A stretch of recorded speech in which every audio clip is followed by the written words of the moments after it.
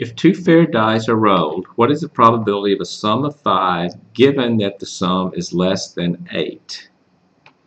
This is a conditional probability problem because we're given that.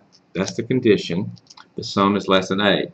As always, we start off with the original sample space before the conditions applied, and for a two dice problem, as you know, I always write it as a 6 by 6 array with 36 possible equally likely outcomes. And again, the first number is the roll on the first die, and the second number is the roll on the second die.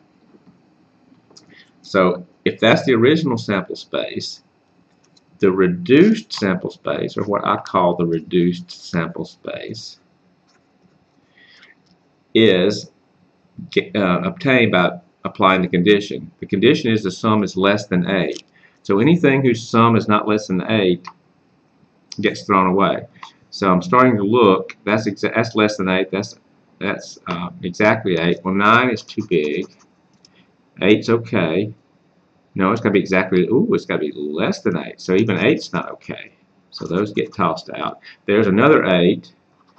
Anything bigger than that, sum-wise, gets tossed out. And again, there's 8. You can sort of see what's going on now.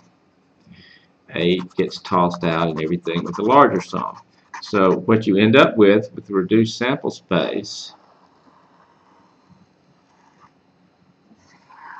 are these 1, 2, 3, 4, 5, 6, 7, 8, 9, 10, 11, 12, 13, 14, 15, 16, 17, 18, 19, 20, 21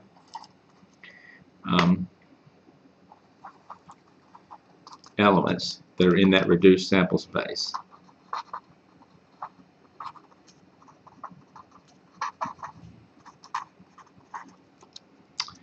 Now, the question is easy to answer that now.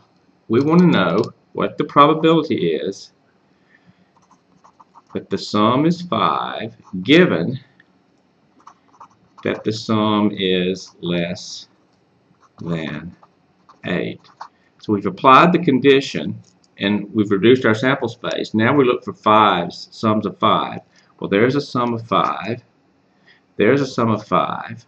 There's a sum of 5, and there's a sum of 5, and that's it. So there are 1, 2, 3, 4 sums that come out to 5 out of the 21 elements left in the sample space. So this answer is 4/21. And again, if that fraction reduced, you would reduce it, but here it doesn't. So the probability that the sum is 5, given that the sum is less than 8, is 4/21.